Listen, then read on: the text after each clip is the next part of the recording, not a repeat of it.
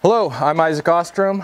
Thanks for checking out another one of my videos. Today I am testing Noble's Valueseal membrane, which is basically their competitor, their equivalent for Schluter Kerdi. It's a 15 mil polyethylene fleece waterproofing membrane to be bonded with thin set or their adhesive, Valueseal 150, I think they call their adhesive, their sealant. If you saw the video that I just did recently that had a cut and fold corner with Kerdi Fix, and I just had it sitting in a cup, 48 hours, it didn't leak, nothing came through it, where the Kerdi, it did, because the fleece on the Kerdi is a little bit different. So there's a couple main differences between the Valueseal and the Kerdi that I'm aware of. And for one, the fleece on the Valueseal is a lot tighter than the fleece on the Kerdi. The Kerdi has more fleece on it, which I think is better for mechanical bonding. And I'm going to find that out here pretty quick because I use thin set, and when I peel it apart I want to see how easy it pulls off. But what the fleece on the Kerdi did was, when we used just Kerdi Fix as a sealant, it was able to leak behind the fleece on the Schluter Kerdi. So that's one difference. The other difference is the Valueseal has memory to it. So you can see it just wants to fold up. Whatever position it's in, oops, dipped that in water. Whatever position it's in, it wants to stay in. So that can be both good and bad, because good, you can fold a corner and it's going to want to stay there. You can do a nice fold and it's going to want to stay put.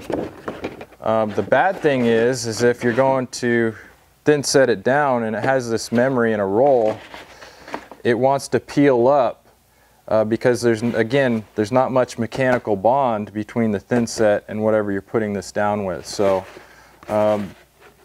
that's the main differences that I see. So what I wanted to test was, like I showed in my little cup with the Valueseal cut and fold with Kerdi Fix, how that held water.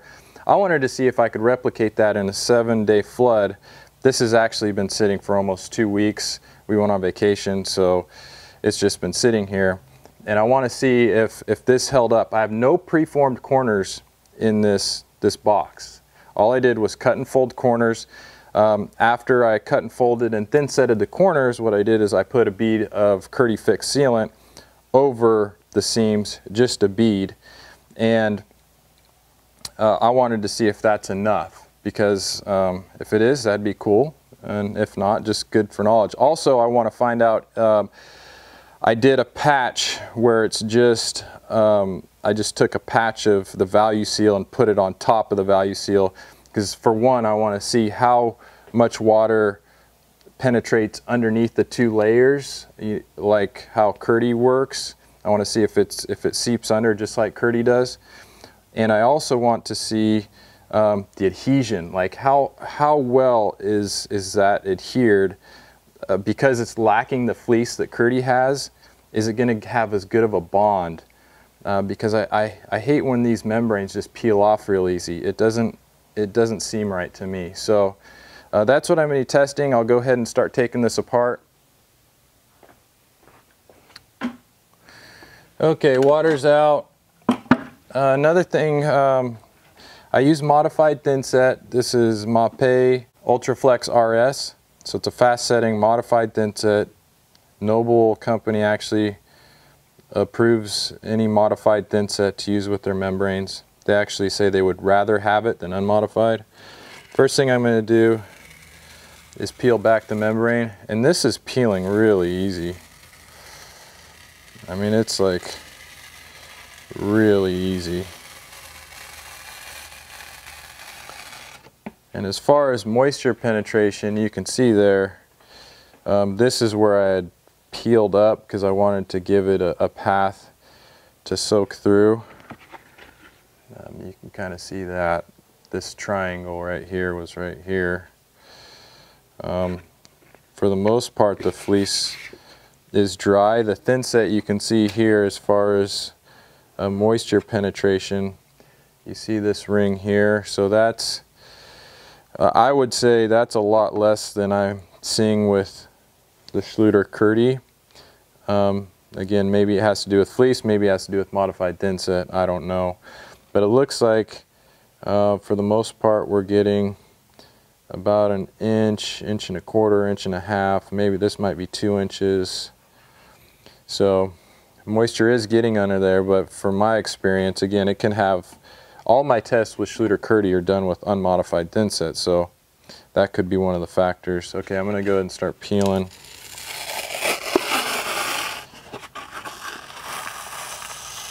So it looks like we did have some moisture come through. Oh no, that was a cut and fold. Never mind. I think that was, because this goes behind it. Yeah, okay. So I did have a little moisture right here, but this flap goes all the way into the corner. So, but there's some that did come in there. Okay, let's see if I can get this off.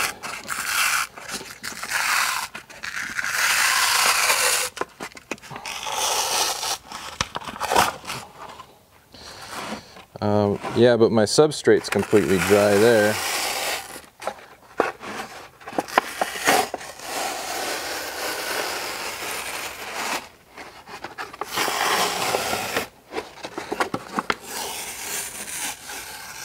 This one is good. Nothing in there.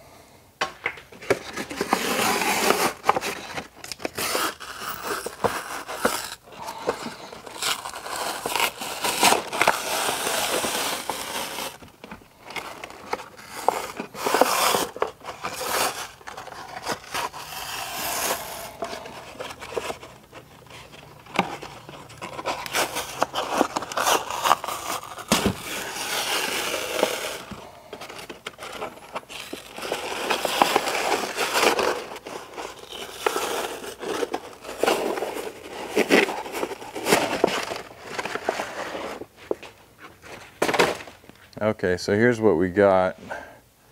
Grab the camera here. Everything underneath is bone dry. There is nothing in the corners. The voids and thin set, but it is dry for sure. Everything is dry.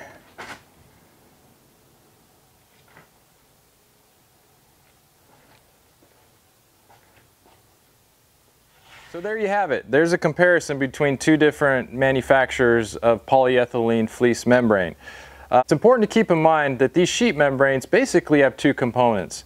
They have the polyethylene layer, which is the waterproofing. That's like the plastic. It has some stretchiness to it. Polyethylene, you can Google it, find out what it is. Then the other part is the polyester fleece that's on top of it that acts as the anchoring mechanism, the mechanical part of the membrane that will allow it to bond to thin set mortar.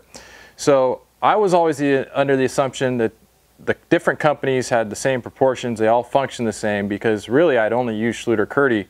As I've started to use the other ones, I see they all have their own unique characteristics. Like I said, some have more memory, some don't, some have more fleece, some have less.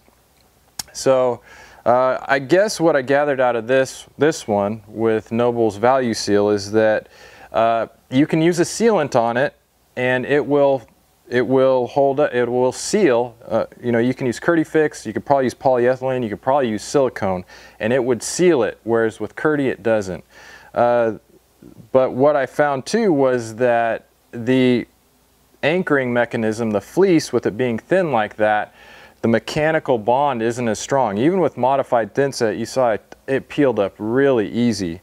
So, you know, there you have it. Two different products that perform similar, but they do have difference, and that might help you out. If you're thinking, well, I want a membrane that I can use a sealant on, kind of like how you'd build a weedy system, or another one where they don't have bantering, they just use sealant to cover their seams. Maybe this would be a good product for you. But if you're looking for strength, if you're looking for a really strong bond, Kerdi's probably better. Thanks for watching my videos. I hope you enjoyed it. If you did, make sure to click on the next video coming up. I think you'll like that one too. Until then, leave your comments in the section below, or find me on Instagram @TileCoach. Some days you make money, some days you make friends. I hope you make either one, guys. Have a great one. We'll see you on the next video.